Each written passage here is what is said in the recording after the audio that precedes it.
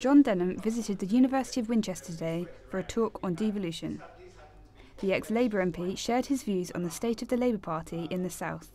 Well, it's clearly a very bad position after the last general election. If you go back to 1992, it was a very similar sort of situation and actually ended up with gaining 40 or 50 seats 5 years later. So these things can be turned round. But I think anybody standing back and looking at it objectively will say that Labour will have a lot to do to engage with southern voters to make it clear they're on their wavelength and they share the same aspirations and the same ambitions. That's clearly the challenge for any political party, but it's clearly very marked there for Labour now.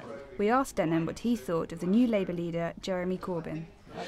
Well, Jeremy wasn't my candidate for party leader. I mean, he got a huge mandate, large numbers of people have joined the Labour Party. I think the question now is, can he firstly connect with the sort of people who didn't vote Labour last time, that Labour needs to win for them here in southern England, and can the people who joined the Labour Party be not just a group of people who paid £3 and voted for somebody, but are actually out there talking to people on the doorstep, persuading them of Labour's case. That's the challenge, and I accept the fact he's won.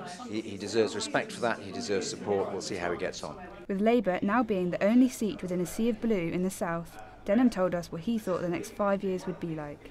Well, I think it's a big battle. I mean, if you think to win a majority in England, we have to win Basingstoke, which is a seat that we have never won. And that's a measure of the sort of hill that we have to climb. But you never win anything unless you set out with high ambitions and aiming for the top.